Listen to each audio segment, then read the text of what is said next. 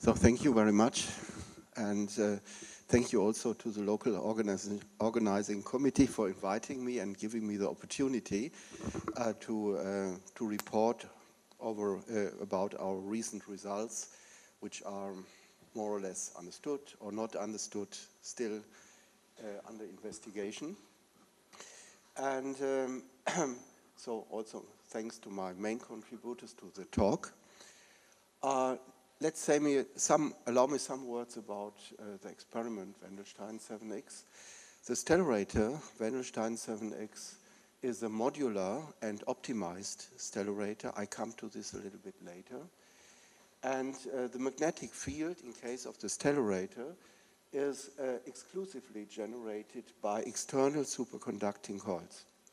That means that the plasma is three-dimensional, and so this means that we also have three-dimensional superconducting coils.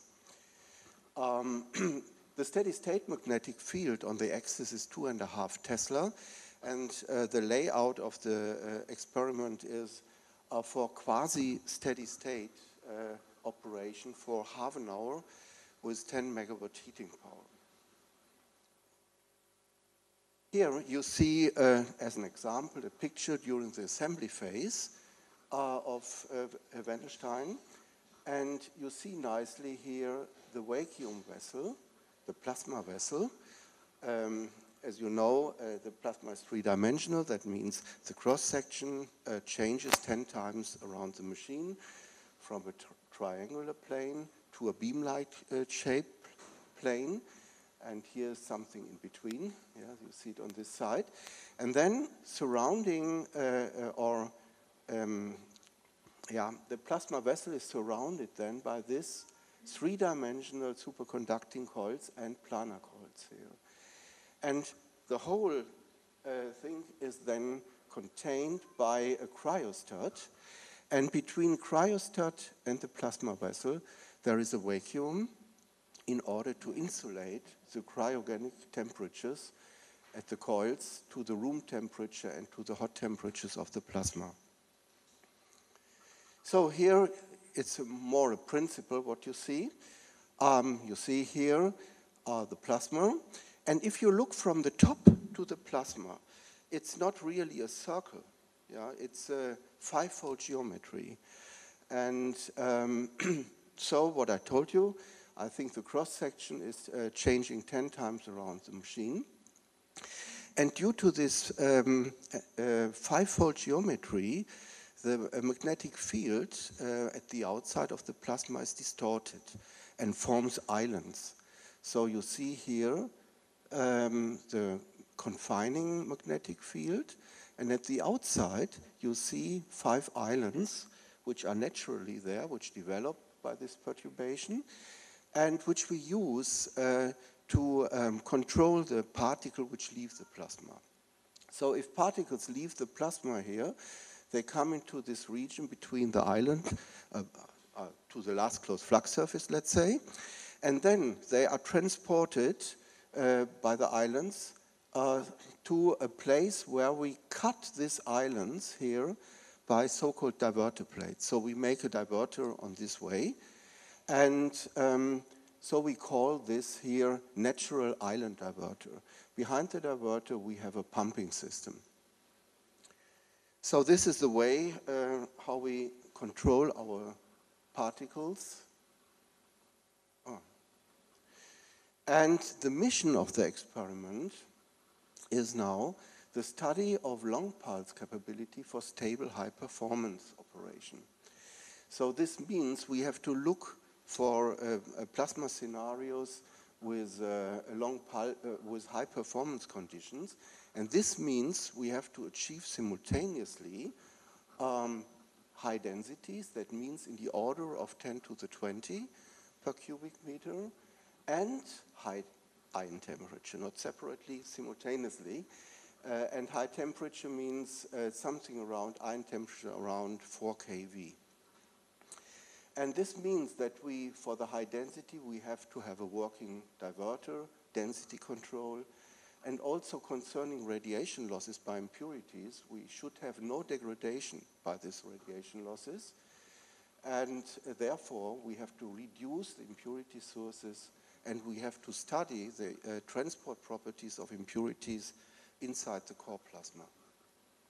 The heating system, our working horse is the electron cyclotron heating, ECRH, but usually at this high density, ECRH is in cutoff, so it's not possible at high density to heat the plasma. So we have to also to explore O2 heating, the second harmonic. There has a higher cutoff density and works, and also some first experience with our neutral beam injection. And of course, the third point is we have to cope with impurities in the right way, so that we use it to have edge radiation cooling in order to reduce the power load onto the diverter plates. Now let's come first to the plasma heating methods. As I told you, the working horse in our case is ECRH. We have the frequency of the electron cyclotron heating system to 140 gigahertz. And here you see one of these gyrotrons. We have 10 of them, and each of them has nearly 1 megawatt, let's say, heating power, a little bit less. And the heating power is transferred by quasi-optically by a mirror system into the machine. And as I told you, the X mode has a cutoff energy at 1.2 10 to the 20, so at high density we cannot use it. We use it for low density plasmas, but for higher densities we have to switch to O mode. This is also a new field for us, which seems to work quite well. O mode heating has a problem that the heating efficiency is not so high. It's only 70% for a single pass through the plasma. And this means we have to send the beam several times through the plasma by mirrors here. So we have multi-pass absorption. And the second thing is the efficiency for O2 heating starts only if the base temperature of the plasma has still a certain value. That means something around, let's say, 2 keV. Above 2 keV, you can use this heating system quite well. And it also seems to work successfully.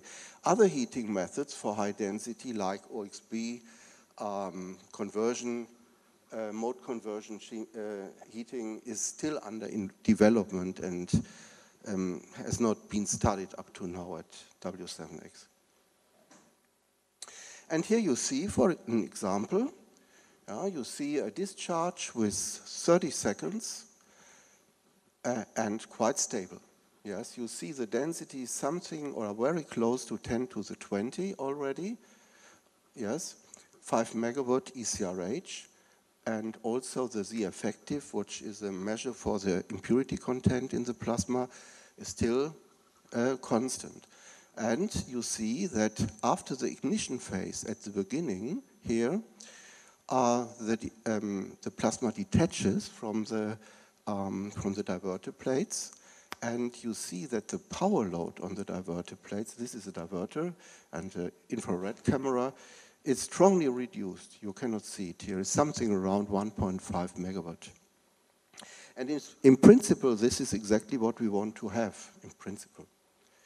This is a discharge with a little bit higher density. We go now up to 1.6 10 to the 20. And this here, at the beginning, is the density feedback system, which works roughly to this time, let's say. Please excuse.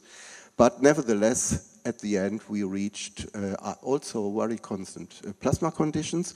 At these high densities, we have comparable electron and ion temperatures, and also the load to the diverter is clearly reduced. So this works. The neutral beam injection was commissioned during this time. So I think the results are still under development in the moment. I think we had only 2 pennies out of 8 in operation. That means we have only 3.5 megawatt neutron beam injection power. And we use it for ion and electron heating, of course, and plasma fueling and fast ion investigation. It's only this box which was working. Here you see, nevertheless, some profiles, some results. You see here, this is ECRH with ignite the plasma, and then it's overtaken by neutron beam injection, pure neutron beam injection, and I think we succeeded to keep the plasma. The density is still rising to this time, and what we saw is that we immediately, with neutron beam injection, we have extremely high peaked density profiles, yes. And nevertheless, if we would add ECRH power additional to the neutron beam injection, then the profiles would become flat or flatter. So this is still under investigation, but nevertheless we reach densities up to 2 times 10 to the 20, and it's very close to what we want to have. Here, of course, at these high temperatures, you have comparable electron and ion temperature because of the good coupling between both species. And the temperature here, ion temperature is here something around 1.7 kV, but this depends on the low heating power. We had only 3.5 megawatt heating power. But we observe that we have some kind of clipping of the ion temperature. So if we want to increase the ion temperature, somehow we saw that we reached something around 1.9 kV ion temperature. This is the electron temperature, this is the ion temperature. And somehow we could not increase it. Even if you increase the heating power, it is not possible. Here we increase the heating power and you say it stays here.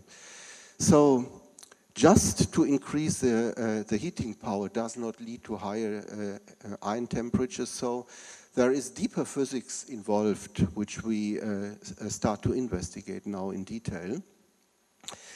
Nevertheless, the question is why? And you see that some plasma conditions exceed this limit, and we could reach higher ion temperatures. Now, what is the recipe to get higher ion temperatures? You can see it very nicely at these discharges here. You see the discharge start with ECRH power at 2.7 megawatt. And what you see is that the electron temperature, that the density is very low in this case. And we have very high electron temperatures and very low ion temperatures. And because of this large difference, the coupling between these two species is not very good. And that means we cannot transfer energy from the electrons to the ions. And so we strongly increase, using pellets, a sequence of pellets, the density.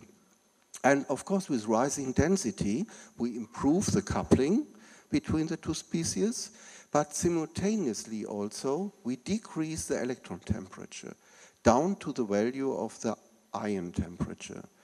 And then, again, additionally, the coupling between electrons and ions works. And then we have to slowly increase the electron temperature and try to pull the ion temperature to higher values. This is one recipe we found during this campaign. In this discharge, we reached densities up to 10 to the 20 per cubic meter, and we reached ion temperatures of 3.8 kV transiently, unfortunately, in the moment. But nevertheless, these values here are nearly the projected values for the originally projected values for Wendelstein 7X. And of course, we reached a quite high triple product, but only transiently, and it's only as an additional information. Let's come back to the ion temperature clipping. If you take a look to these discharges here, where you exceed the limit, you find that all of these discharges here have some kind of density peaking, peak density profiles. So this is the case in some low power ECRH cases, high performance pellet shots, of course with pellet injection, neutral beam injection, and also if you insert boron powder, yes, which we did the first time during the last days of the campaign. This also leads to peak profiles, and also if we use Tespel. I think Monica yesterday reported about the Tespel injector also, that means impurity pellets. And then we reach it. So there is some connection between the density gradient and the ion temperature. And if you take a look to this discharge here, you see that here is again a density ramp with pellets. And before this density ramp, when we have, this is here the ion temperature, this flat line, we have a ion temperature of above, let's say 1.8 kV. And if you look to the profiles of the density and the ion temperature, then you see that the density is flat, and somewhere at the edge there is a gradient. And the gradients for the ion temperature are here in, let's say, outer half of the plasma. So they are separated somehow. And then we increase the density by pellets. And during this phase also we have a strong density fluctuation signal, what we observe. And if we reach the maximum density, then the density fluctuation immediately drops. And what you see is that the diamagnetic energy rises. And also the ion temperature here rises. So, and if you look to the profiles, you see that the density profile now is shifted inward and is close to the gradient region where the ion temperature has its gradient. So our hypothesis, let's say, really hypothesis to this time, is maybe turbulence or is involved in these things. We are investigating this in detail now, and that is maybe also plays a role for the temperature clipping. So let's come now to the core transport of impurities, which is of course very important, especially for stellarators, where, let's say, a long confinement of impurities is predicted in principle. So let me allow to show you here a cross-section of the plasma. This is the center. This is a plasma vessel. And first of all, the impurities are produced by a plasma surface interaction, of course, at the vessel wall, and come into the plasma. So what we have to do is we have to control these sources. That's very important. And we can do this very effectively by boronization. We make a boron layer all over the wall and can reduce a lot of impurity species, fluxes of impurity species into the plasma. The impurity species which survive this comes into the scrape-off layer, and the scrape-off layer is the layer where all our islands are placed. And these islands have the possibility, if you increase the edge density in the islands, then the islands are able to screen impurities. So this is a kind of second barrier for the impurities. And those impurities which survive this and come into the core plasma, I think they make the normal transport in the plasma. So that means here you have the flux of impurities, which is determined by a diffusive part. You see the gradient of the impurities, density and a diffusion coefficient, and a convective part, which might be some external electric field or something like this, or drifts, for example. And if you want to see what does it mean neoclassically, if you make a prediction, then you have here the gradient part, yes, the diffusive part, and then you have here a second part which you can summarize as a convective part, where also a radioelectric field is inside, which is very important. And the question now is, where does such a radioelectric field comes from? Because if it is present, the radioelectric field determines the convection, but also the diffusion coefficient here for the diffusive part. Yeah? So it's very important. So it comes from the ambipolarity of plasma ions leaving the plasma, of course. So usually in a tokamak, you have a toroidally homogeneous or symmetric plasma, and you have intrinsic ambipolar conditions there, fluxes there, which is not the case for stellarators. In the case of stellarators, you have, of course, a three-dimensional plasma. You have a lot of traps and wells here where charged particles, I think the ions and electrons, are bouncing and drifting out of the plasma, so we have very high losses for particles with low collisionality. And so you cannot have local ambipolarity at one position, and this leads to the situation that you have quite high radioelectric fields in the stellarator. Now, you see here, maybe you know this picture here, diffusion coefficient versus the collisionality. This here is, for example, the tokamak, Verschlüter region, plateau region, and you see that these high losses here, or that in the range of low collisionality, the stellarator has much higher losses than the tokamak. But by changing or by tailoring the magnetic field, you can use this radioelectric field, which you create by these high losses, to stop the impurities. Yes, so you can create E cross B forces, and so that the radioelectric field is acting as a de-accelerator, let's say, for the plasma particles itself. That means you can really reduce in this region by the radioelectric field the losses, and they will level out somewhere over here. There will be an equilibrium, and maybe hopefully very close to the tokamak value. And also if you reduce the ripple, then you get rid of this disadvantage of the stellarator in this field. Now, let's come to the impurities. This was now the background plasma.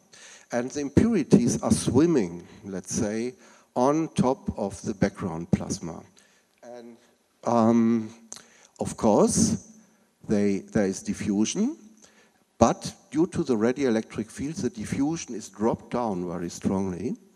And now it's very interesting to see what is going on with the convective term. In the convective term, we have a radioelectric field, and the direction of the electric field is very important. And what you see is if you have a plasma with low density and high heating power, then you have a high electron temperature and a low ion temperature. And the losses of the plasma, the ion and electron losses, are arranged in this way that you have probably a positive radioelectric field. We call it electron route. And this means the impurities are flushed out of the plasma. This is what you expect. Yeah. This is a good situation, but we want to go to high densities.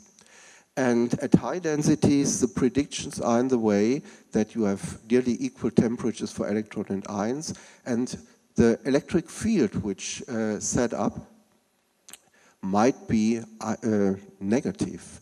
We call it ion root, and this means the impurities go direction to the plasma center and might accumulate there, which we don't like, of course. So far about the theoretical predictions. Question is now, what is the reality? What do we measure? And the first question is, do we have unfavorable neoclassical inward-directed radioelectric field in reality? Yes, we have. That's a problem. Here in this discharge you see, this is a radioelectric field here. This is a plasma radius. And you see here, during this time, we had a radioelectric field which flushes impurities out. And during the high density case, we have a radioelectric field which is inward directed. So we have such situations, and we have to cope with it somehow.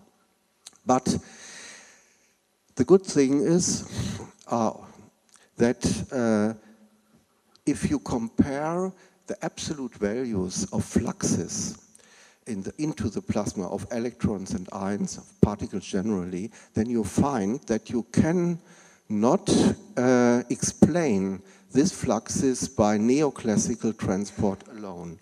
You can only explain maybe 1/4 or half of the transport by neoclassical processes. So we have additionally transport processes inside, some kind of anomalous transport. Yeah, I write it here, maybe turbulent with a question mark. We don't know exactly. So we have a mixture of neoclassical and maybe turbulent transport, or anomalous transport, let's say, to be carefully. And this complicates the situation, of course. So if you don't know exactly what do you have to do everything. So you have to reduce, in any case, it's demanding the impurity fluxes from the wall. And you have to really investigate and disentangle the neoclassical and anomalous contributions to the impurity transport, really to understand what's going on. And I show you some experimental results. Just at the beginning of the third campaign, our plasma was quite, let's say, we had a quite high oxygen content. You see it here, yes, very pronounced oxygen radiation and also carbon radiation. And what you see here is, if we want to increase for a certain heating power, if we want to increase the density, then we stop here at 2 × 10⁻¹9 somewhere, and then the radiation increases very strongly and the plasma dies. And we think maybe, of course, it's impurity radiation, we have to reduce it, but nobody knows really, is it impurity radiation from the central part, or is it more from the outer part? And so we make a boronization, and after boronization, you see we could reduce the oxygen nearly by a factor of 10, and carbon also by something around a factor of 3.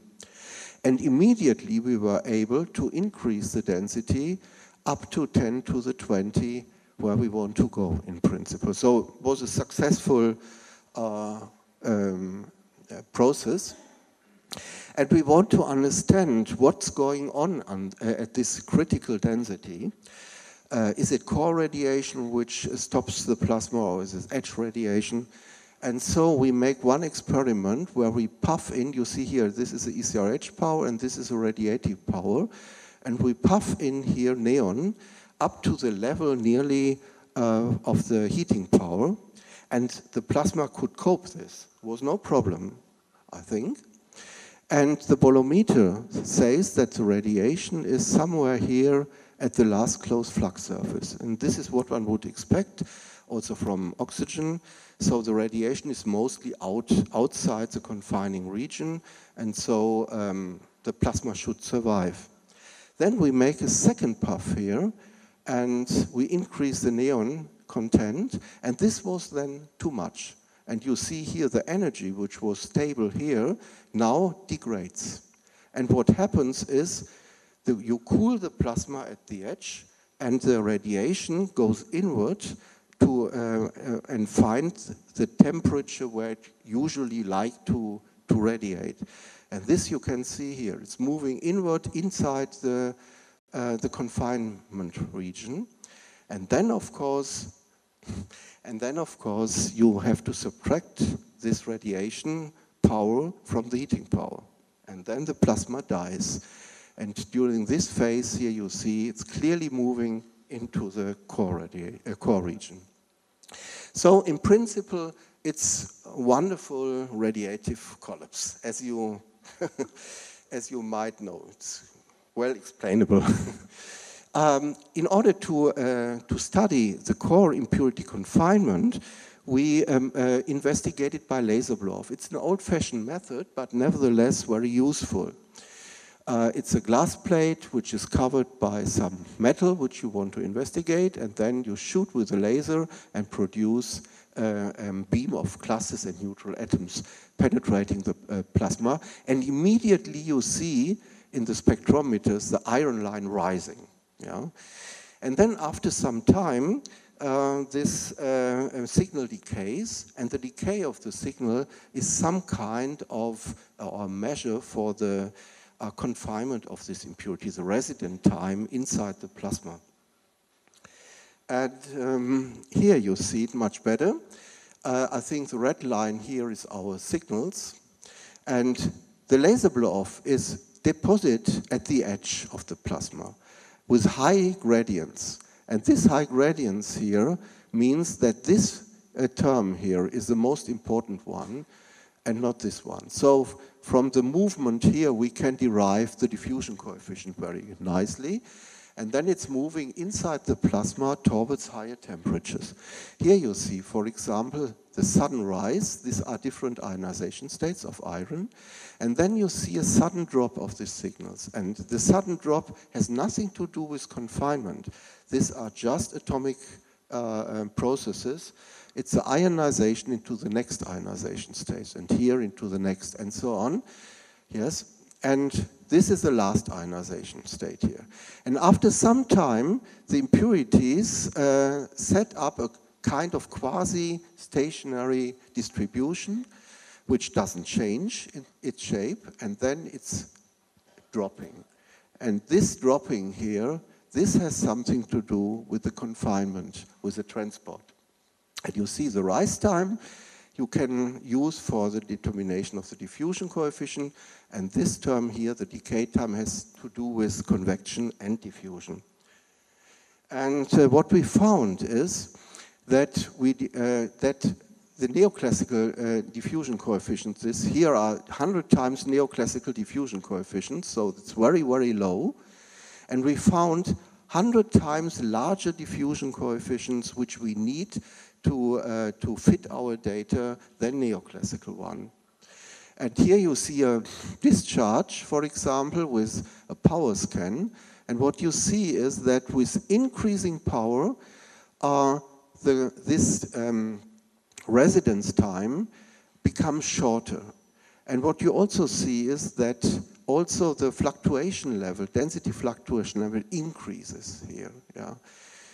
So we really need such high values because you see here, if we try to fit this just neoclassically, it would be much, much too slow. We cannot fit our data with this. Oh. Okay.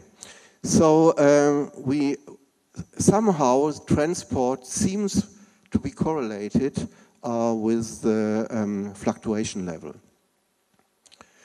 And again, our hypothesis here in this case is might be these are ion temperature gradient modes. This is just a hypothesis which we have. Ion temperature gradient modes can be stabilized by the density gradient, and they can be stabilized by the ratio of ion to electron temperature, and both we found here. Yes, so if we, it's not inconsistent, let's say.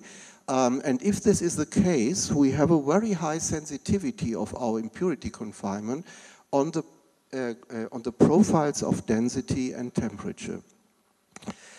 So turbulence might affect particle and impurity transport. The pros are we have no accumulation. We are very happy about it, but the cons are maybe it's also responsible for the temperature clipping of the ion temperature. So, thank you very much. The future now is we want to improve our measurements concerning the impurity transport, the derivation of the diffusion coefficient.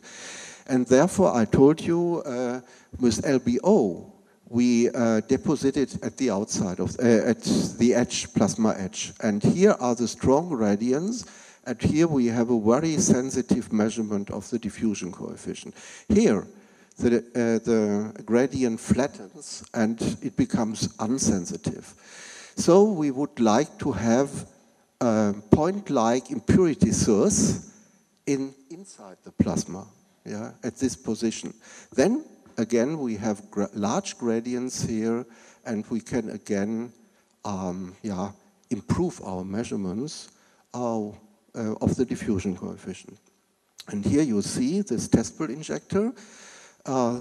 This is, we inject with this test bell injector small polystyrene pellets which are filled with amounts of impurities, and this is a cooperation between NIFS and IPP and CMAT.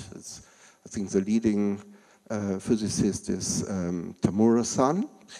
And you see that if the pellet here enters the plasma, first the carbon shell is evaporated, and then if the carbon shell doesn't exist in the core of the plasma, then immediately you get out the metal.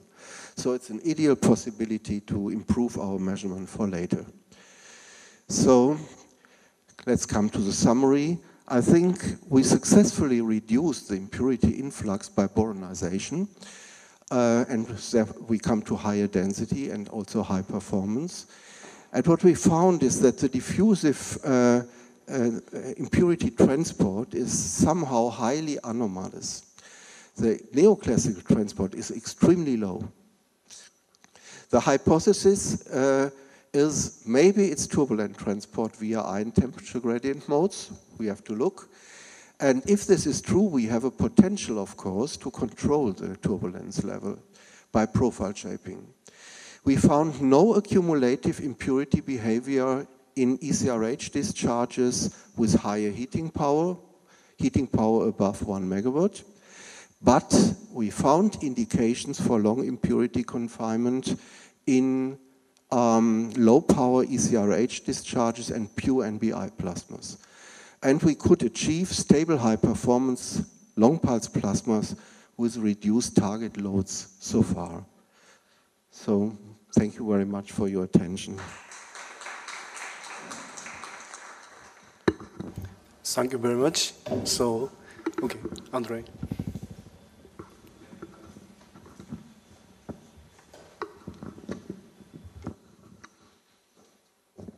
Thank you very much, Rainer. Very interesting talk. A lot of very interesting information. If I may, couple of questions with respect to the temperature clipping. So it looks very sophisticated. First, making the pellet injection to pull in the TI and T electron and ion temperature closer together. It looks like a temporal solution. So you're starting this. I mean, can you do this on the long term, or once started, these temperatures are going close together? And the second on the go, it looks like it is also produced by the ECRH nature of heating. If you switch sometime later to the NBI, which hits the ion temperature, would it be the solution of such a problem? Just your feeling about this. I think up to now we only achieve it transiently. Yeah. So if you stop the pellet injection, then the plasma evolve in some way. In some cases, it does not decay completely to the last state, but it reached some intermediate state. And yeah, concerning the electron temperature, concerning the ECRH heating, I think that in case of ECRH heating, we pump out gas by from the center of the absorption of the ECRH. In the case, if the temperature profile starts to peak a little bit, then we think this is a driving mechanism to flush out and to flatten the density profile. Thank you. Okay. Okay. Marek-san. You very strongly addressed impurities. So how often do you have to perform boronization to remove oxygen? That's a good question. I think usually if you make a boronization, the boronization on the highly loaded areas, like the diverter, for example, the boron is away, I would say, after a few shots. You get no advantage of this concerning the plasma-facing components. But there is a resident beneficial effect for the large wall in the machine, where you have maybe low fluxes to the wall, and you get low fluxes of impurities inside, but you have a very large area. So, for example, oxygen, or let's say also iron, it's covered for a long time. Yeah, and I think this is what is the beneficial effect here. I think at the diverter plates, it's away immediately, but the covering of the wall lasts, I think, I would say a month. Maybe longer. So just if I could comment, we really did not observe any significant degradation of any of the boronization. We were precautious. We did 3 during the whole campaign, but it was too many. We didn't need it. So what is your zeta effective? 1.5. Before boronization and after? 5 before, 1.5 after. It's mainly, we think it's mainly the oxygen from the water of the wall, which we covered completely. But then it lasts a quite long time. It's been also observed on LHD that stellarators, they do not require so many boronization as tokamaks. Okay. So, last one question. You, please. Just two short question. One, did you think about taking the larger hammer, so applying ISRH, the ion heating? I think up to now, you know, we have no ion cyclotron heating. I think we will have it in the in the next campaign, but maybe only with a low power, and I think they will set up a program for it for the next campaign.